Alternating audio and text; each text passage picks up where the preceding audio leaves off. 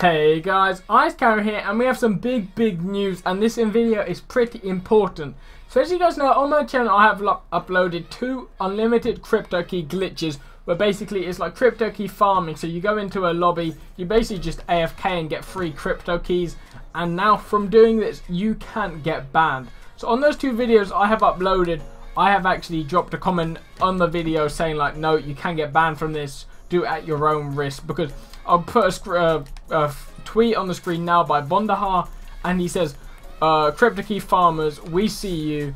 It's not going to go well for you, but I'm glad you think it's fun. So basically he is saying something is going to happen to people who are CRYPTOKEY farming.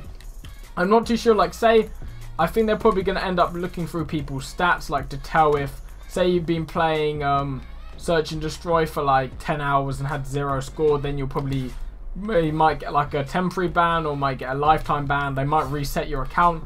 I'm not too sure what will happen. I'll do an updated video once I actually know what is happening to these people. But yep, I do not recommend doing this anymore, because as you can see here, Vonderhaar tweeted that something is going to happen to people when they are CRYPTOKEY farming. So yep, that's just a heads up. You still can do it if you would like, but it's at your own risk.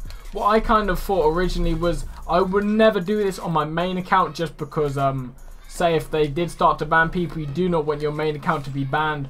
But say, just for instance, say you wanted to open some supply drops, you could just do it on some second account, which you don't really care about, because say if their second account gets banned, it does not really matter.